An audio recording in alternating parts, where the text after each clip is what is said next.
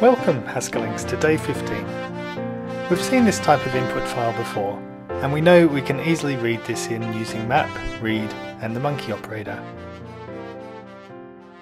We're going to use the *A* function from Algorithm.Search, so let's first import that module.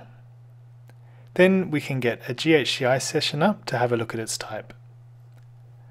The *A* algorithm uses a function from a state to a list of the next states, a cost function from going from a state to a neighbouring state, an estimated cost from a state to a goal, a predicate for the goal, and a starting state, then returns us the total cost and cheapest path from start to goal. Let's go top down again and fill out the call to *A*. We'll need a neighbours function, a cost function d. The estimated cost will be the Manhattan distance from the end, the goal is the n square, and we start at the start. The start is simply 0, 0, and the coordinates of the n square is the number of squares in each dimension minus 1. The cost to go to a neighbour is simply its risk level value. Indexed access for lists is linear time, so let's convert our grid to a vector of vectors and do the lookups like this.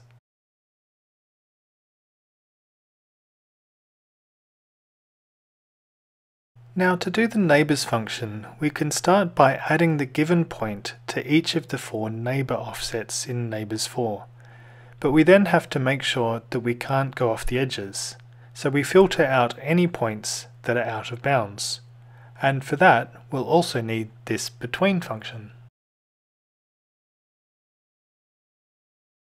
We get an error here because AOC is re-exporting a function from parsec of the same name. So let's hide that. And of course we've misspelt between here too. Now we have a Manhattan function already, but it takes in a single point, so to compare with end, we just subtract it from end first. And so *A* has done its job and found us the lowest cost path, so we just need to use a combination of from maybe and fmap to extract the final cost, and we're done. Part 2 only requires us to enlarge the grid, but the algorithm should work just as well. Let's call the original grid grid 0 and write functions to enlarge in each dimension. To enlarge a row, we can do a map for the repetitions and then map over each cell to add the repetition index to the cell value, but the addition needs to wrap around to 1, so that's what we're doing with add prime.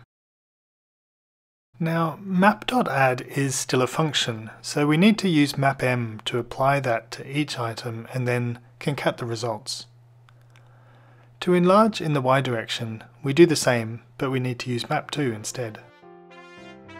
The last thing left to do is to allow *A* to do its magic, and then we're done. So, as always, happy Haskelling!